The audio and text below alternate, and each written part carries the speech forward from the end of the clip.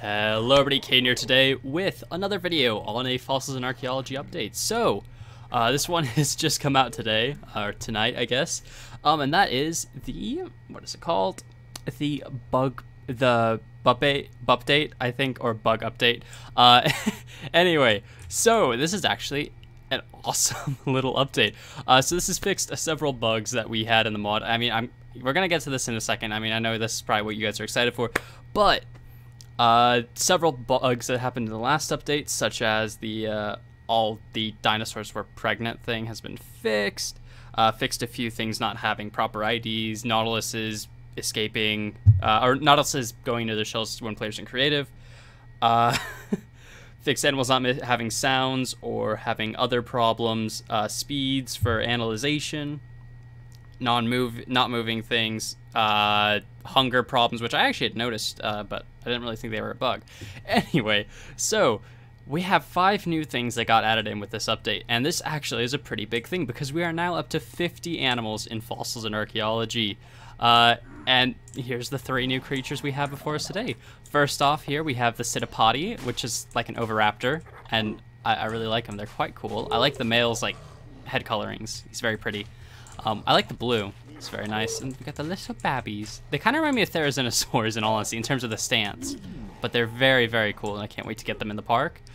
Here, now some people might be like, oh, it's Dimetrodon. No, it's actually a creature similar called Edaphosaurus. This one's a herbivore, not a carnivore like Dimetrodon, but it looks really, really awesome, and I cannot wait to get these things into the park. And actually, I think I know exactly where they're going, because when the next episode comes out, hopefully later this week, you guys will see what I've been planning. Anyway, the final creature that got added in is the Arthropleura, which, oh my gosh. Okay, like,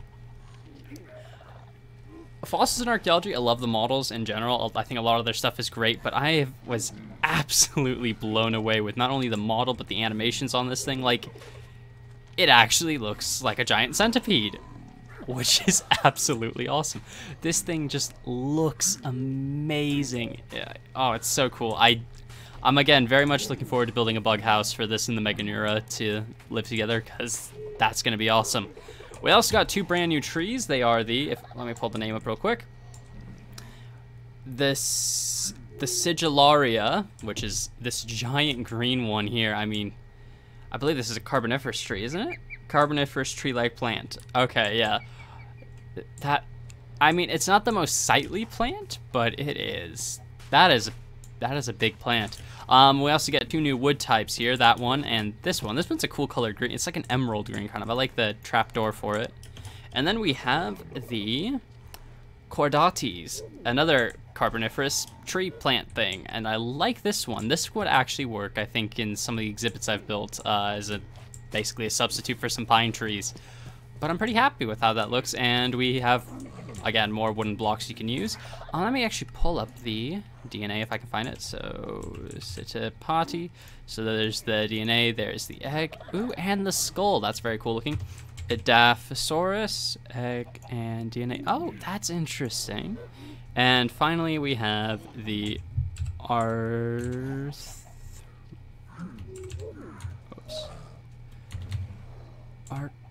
I actually have no idea how you spell Arthropleura. I am actually slightly upset I don't know how to spell it.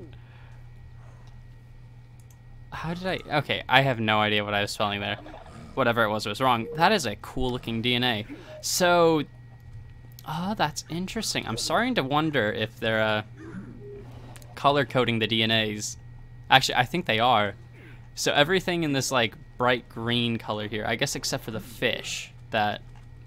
where are they?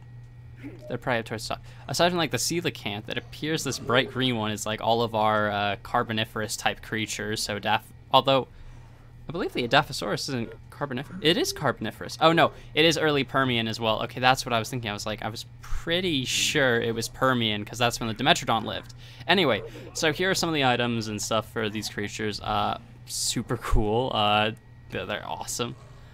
Oh, yeah, I forgot. I was like, oh, let's get the Arthropleura item. It doesn't have one because it's a bug. Megaloceros antlers, I didn't know those were in the game. But yeah, here are some of the items. I really like the Pseudopody egg. Oh, and it's actually that bluish color. Oh, that's awesome. I love that because that's a bit different. Oh, and it appears we found our first bug. The Adaphosaurus egg does not actually have a texture.